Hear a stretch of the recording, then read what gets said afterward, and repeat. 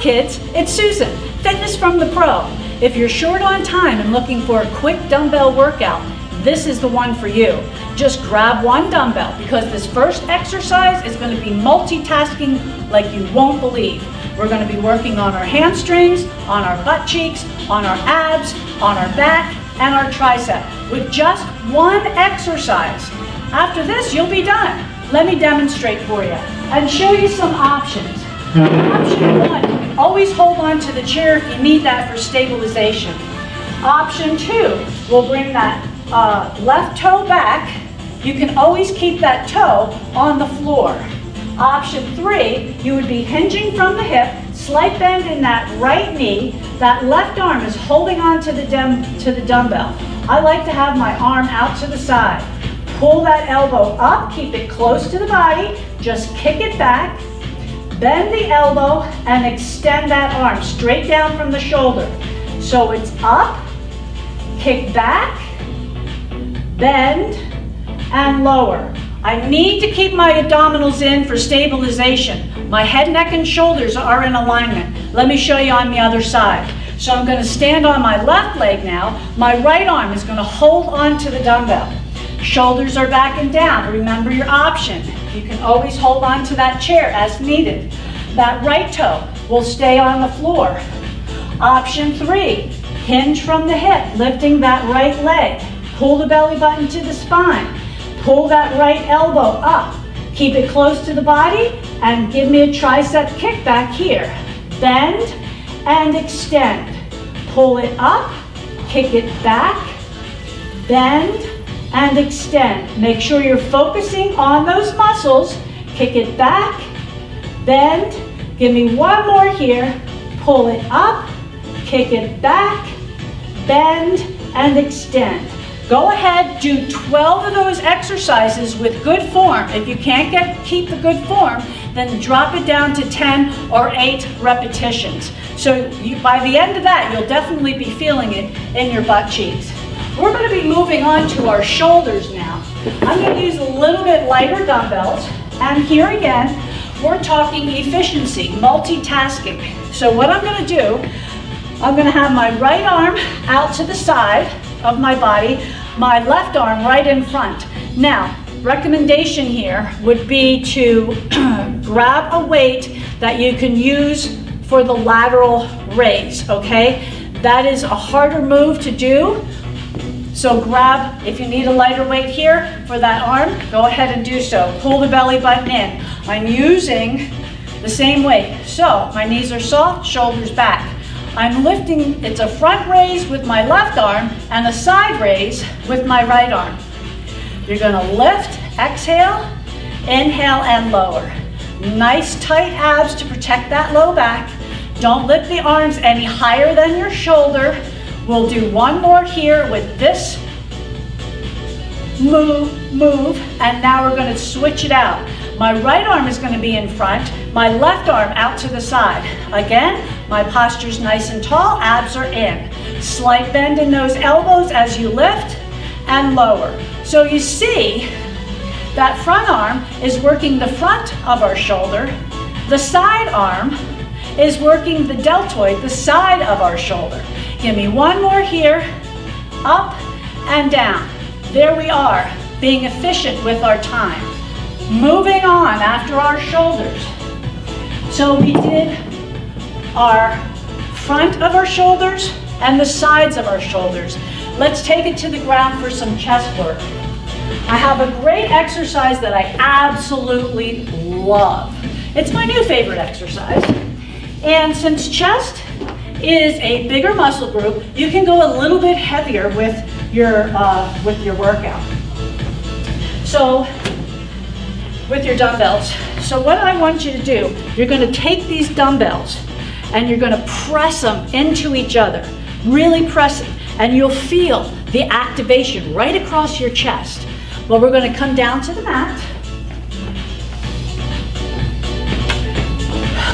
with our weights. Now, make sure you keep that low back into the mat. Maybe let me turn on the side here. I'm pressing those dumbbells into each other and I'm pushing them up on a diagonal. and bringing them back down. Keep that low back into the mat. Keep pressing those weights into each other, really squeezing. You can feel that chest all across. This is a great chest exercise that not a lot of people seem to do, but it's a good one, trust me. Squeeze those weights together, push and squeeze, activate those chest muscles all across the chest. Not only does it work, it'll work the upper part of your chest as well, but you'll feel it right in here, you'll feel it all across your chest. Let me know what you think about that exercise. Moving on, we're going to be, since we're already down here, we're going to do some abdominal exercises. And this exercise is kind of fun just because it can be a good stretch too. I call this the figure 4 crunch because my right leg is crossed over my left leg and I'm lifting both legs up. Now you may remember this as a nice stretch when you pull both of those legs back, right? This is a great stretch and feel free to do it when we're finished. Otherwise, bring your hands to your temple. Keep that low back into the mat. Now, those hands are at your temples. You can always have your hands behind your head. Just be mindful that you're not pulling on your head and your neck. Now, my knees are just above my hips.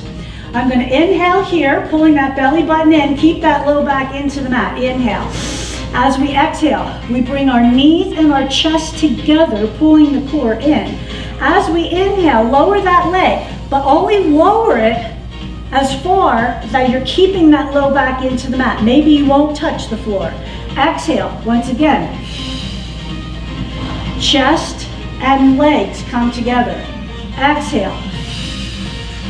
Maybe you want to do that little bit of a reverse curl, tapping that toe. Exhale. We'll just do a couple more here. Right leg crossed over left. Keep that fist distance between your chin and chest. And you also want to keep that low back into the mat. Let's just switch legs. Inhale here and prepare, pull that belly button into the spine. As you exhale, bring those legs in, and then maybe you want to tap that toe. If not, don't worry. Once again, we've got that fist distance between our chin and chest. We're looking up. Keep that belly button pulled to the spine. One more here, guys. And go ahead, lower that leg, and remember, you can always reach through the little window here and pull those legs back. If you want that stretch, just keep that low back into the mat. Moving on from here, you thought I would forget the biceps, but I have not. So go ahead, grab your dumbbells, and I guess we'll use one dumbbell at a time.